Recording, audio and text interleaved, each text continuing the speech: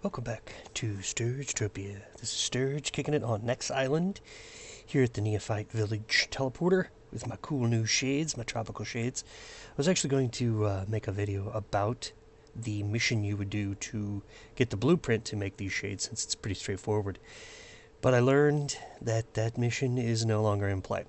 And so, frustratingly, you can't make these shades anymore, which is that's a bummer. Hopefully the Next Island devs will see their way to, bringing that back, bringing that blueprint back, and putting that in some other mission or something like that. But this is what they look like.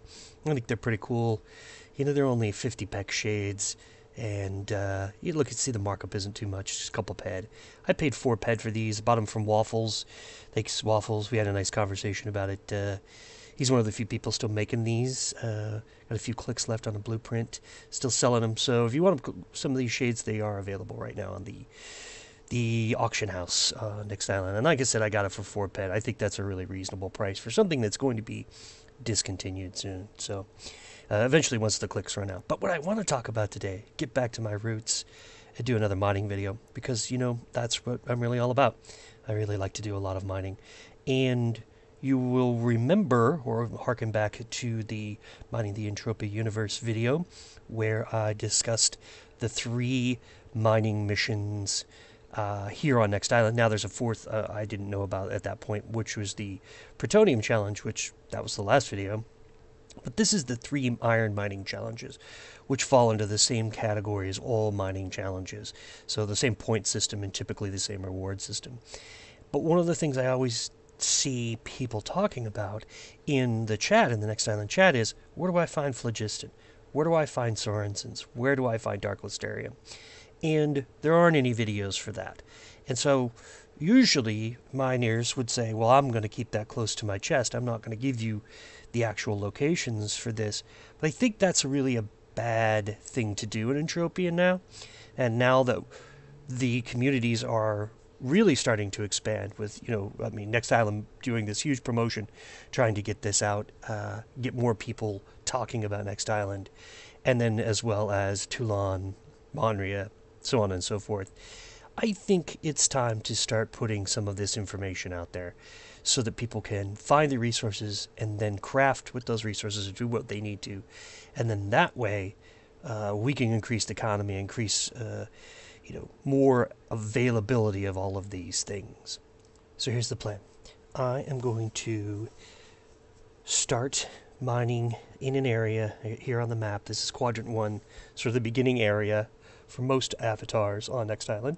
I'm going to go through where I find Dark Lysterium and Sorensens pretty regularly, but I'm going to show you with 3 different finders. I'll start with an F105, then I'll do a TerraMaster 4, and then we'll do the TT finder to show you the difference in finding these resources. And so we'll do a 50 bed mining run and just keep it real basic. We'll start here at the Neophyte Village, and then we'll head off in that direction towards that waypoint in the distance, and we'll see what we can get. We'll start with the F105.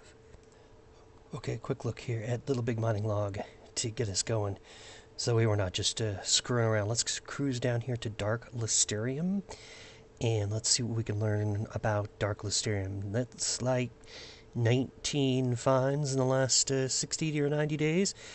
Average depth 737 meters. Super deep 987, but 206. That's viable. That's an F101 range. Should be able to get into there, down to 600 or so with the F101. So we'll do the TT finder, we'll do the TerraMaster, which will get us super deep, and then the F101, I sort of middle of the road, I think is the plan here. And just to ensure that we're in the right section of the Next Island area, quadrants. So let's take a look. Bottom right quadrant, Dark Lysterium is at 8%. 8%. It's not bad. Sorensen's is running around 3%. And then the next quadrant over looks like Dark Lysterium 7%, Sorensen's 3%. Up in the top left corner, what are we looking at for Dark Lysterium? 7%, Sorensen's 5%. And then the top right corner is look at Dark at 8% and Sorensen's running at 3%. So yes, we're definitely in a good spot. I'm using this example because I found a really good area for it, and it's fairly safe to mine if you're a low-level player. you know, not a lot of hit points, so that's where we're going to go. So what I'm going to do is just start right here at the Neophyte Village and drop a few probes on the way over to our destination, our first waypoint. And it's mostly because I haven't actually mined this little space, this about 500 to 600 meters through here, so we should just get a few probes down to see if hopefully we can find something here. And if not, I'll just edit the video and you won't even know the difference, right? We'll just be right to where we need to be. And I'm just going to kind of sneak my way through these low-level gray papu. There we go, like third drop. We got some Lysterium, so we'll go dig that up and then fight off the few papu that are out here, the few little gray papus that are come and attack me. And then we'll get to a little closer to the waypoint. And of course, let's take a quick look at my sweet moves coming out of the water there. Look at that. I should be like in water ballet or something. Sturge the water ballet guy. Yeah, I'm over here by the biological research area, just kind of checking out the islands here to see if there's anything there. Doesn't look like it. Okay, we're just coming up on that first waypoint right by that biological research area. And, you know, we're just using the F-101, hitting it about 521 meters average depth, or ish. I don't have any enhancers or anything, so, man, nothing there. The reason I say this area is pretty good is because I have hit quite a bit of Dark Lysterium in here with the F-105. I have actually hit it with an F-101 as well. I'm not trying it with that. That may be something you can do on your own, you know, in your mining endeavors, but I just wanted to see how the F-105 would work out and then, you know, apply it so that other people could see this area. You know, new players can come through here with it usually outrun most of these boar, so it's not a big issue.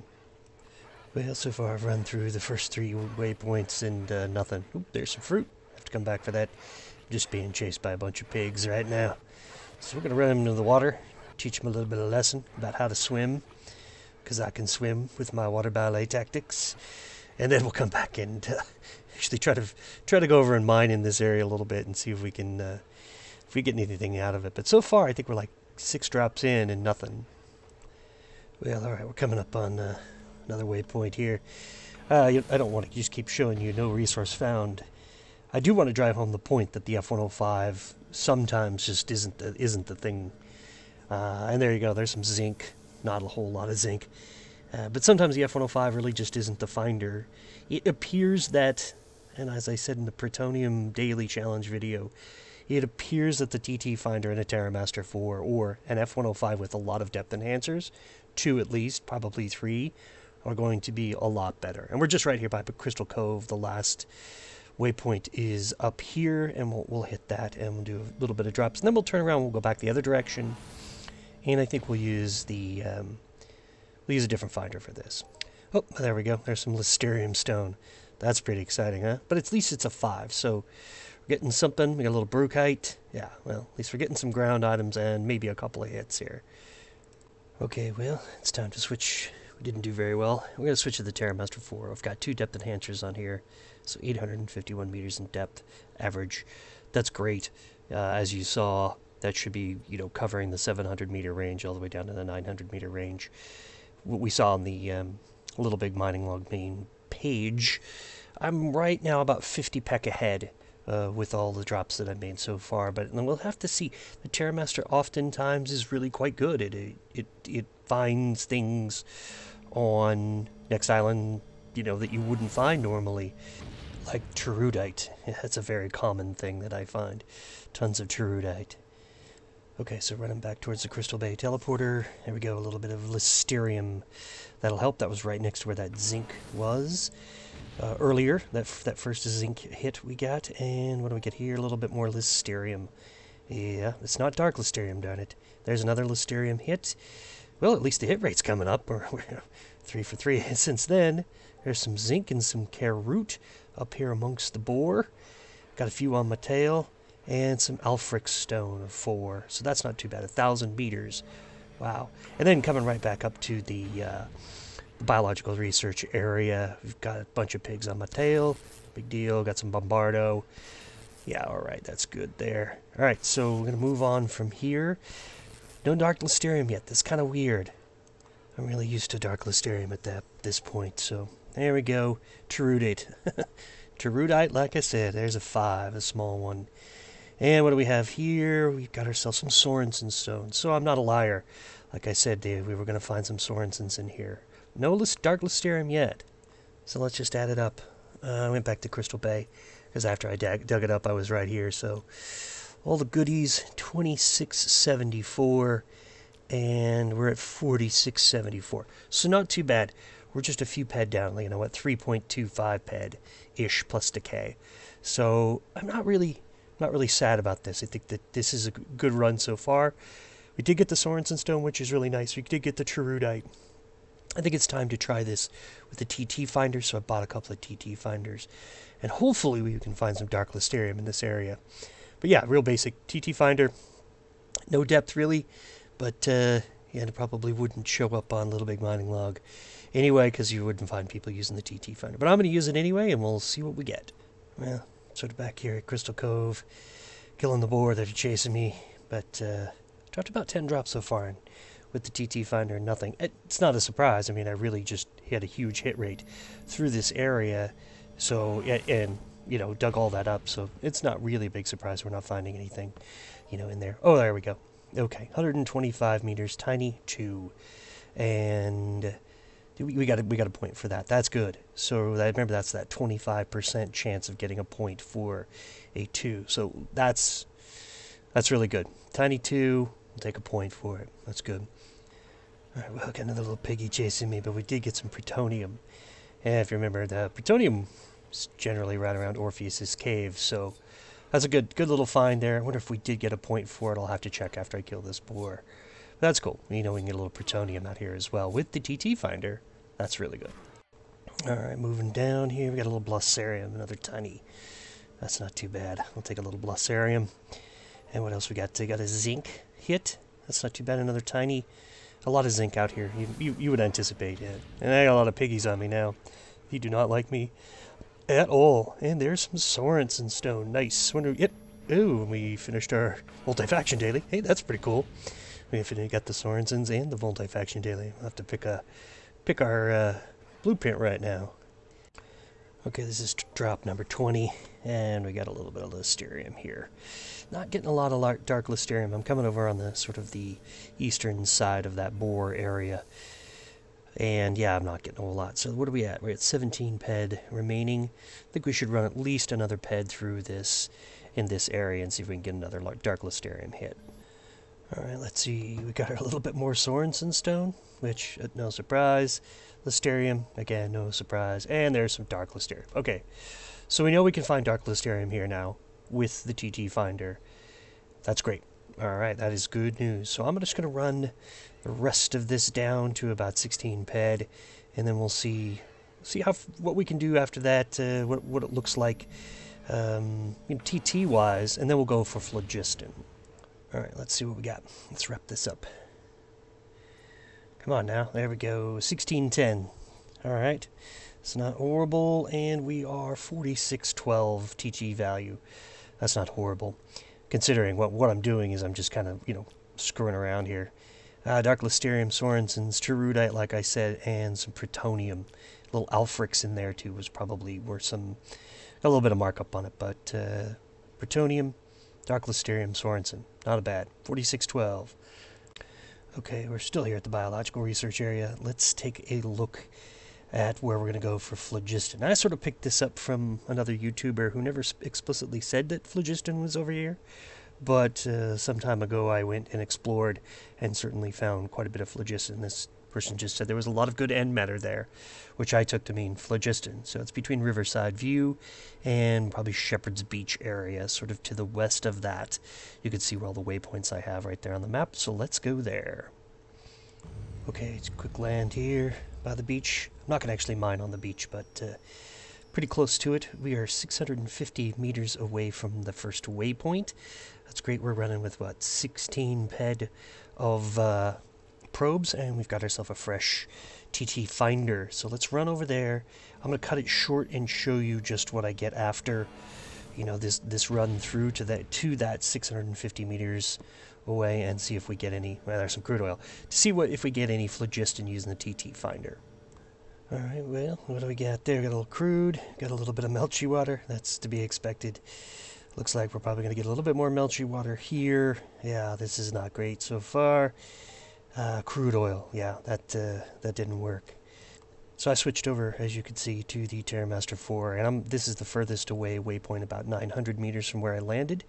And we're going to go from here and see if we can get some phlogiston. It just wasn't enough from the TT finder. At a PED, 20 drops, and I only maybe 4 or 5 hits, so it really just wasn't worth even trying again to throw another PED at it using the TT finder. The Terramaster is going to be the way to go, at least for my records.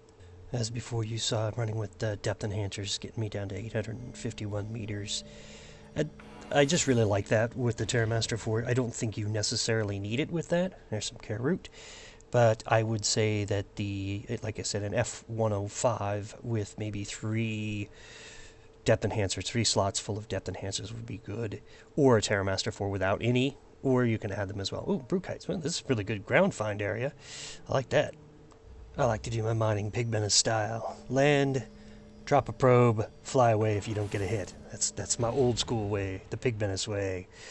Let's see here. We get ourselves the first phlogiston hit. Okay, 699 meters, 700 meters. Remember, that was the average, was 702 or 7 something like that. So that's really good. Nice, and you can see how many hits I have right now. So not much with the TT finder, and definitely got some with the Terramaster. So we'll come back and dig that up. Let's keep mining. All right, let's see what we get here. A little devil's tail. Well, that's going to help with the the markup, the eventual return. That'll be nice. All right, Lysterium dust. Surprise, surprise. Very common out here. Lots of Lysterium dust. Crude oil, of course. You're always going to get crude oil, even up on the plains a little bit. So more Lysterium dust. Not bad. All right, let's see if we can get some phlogiston. There's another phlogiston hit. And one of the things, I know that this seems a little long-winded, that I'm showing you a lot of the drops and what we get for hits. I'm not showing you the NRFs, but it's so that you know you can come back and look at this as sort of a reference point for the things that the types of end matters you're going to find using the Terramaster 4 in this area and the TT finder. I didn't do the F105. It just gives you a lot of oil and a lot of less melchy water, so it's this not Lysterium, oil, melchy, F105. Terramaster is what you want for phlogiston. Obviously, we've got the 2 hits so far. So let's just wrap this up and go back to the trade terminal and see what we have, TT value. Okay, we're back at the Riverside view. I just teleported it out, make things a little easier. And let's see what kind of TT value we get for... This is the entire run, so that was that entire 50 PED mining run. 4353 in resources, 5 PED in remaining probes. Not bad, not 4853. I guess we might as well throw those TT finders back in there. All right, 4858. That's really impressive. From a 50 PED mining run, moving all around, dropping, using different finders, 3 different finders in multiple areas. That's great. And we got some phlogiston, and we got some Sorensen, we got some dark Lysterium. Let's look at those resources. Okay, let's see what we have. 363, 58 PEC, and 416. So that's what, 829, 8.29 PED. That's not horrible. We did get 3 points in the phlogiston. We got 1 of the Sorensens, 1 in Protonium too, but we also got a little bit of dark Lysterium points in there. So now I think this should help people figure out where some of these resources are, and so that way they're not scrambling all the time and having to ask for waypoints and just and not getting an answer, you know, for where to go and find these resources. A lot of times the community on Next Island is really good about giving answers, but sometimes you're playing when there are only a few people on Next Island and nobody's talking. So I wanted to throw this video out there so that people have a reference for how to find these things for these iron missions, and then you can have those resources to use in your crafting, you know, in whatever it is that you're going to do. If you just want to sell them for markup, great. But now you know where to find them, because when you know where to find resources, the economy thrives because there's more available material to work with for whatever project. And that's great. I think that's really what we're trying to do here. That's what all I've been trying to do with the mining videos I've made over the years. So hopefully this is helpful to you. I appreciate everybody watching. This is Sturge signing off. Ciao.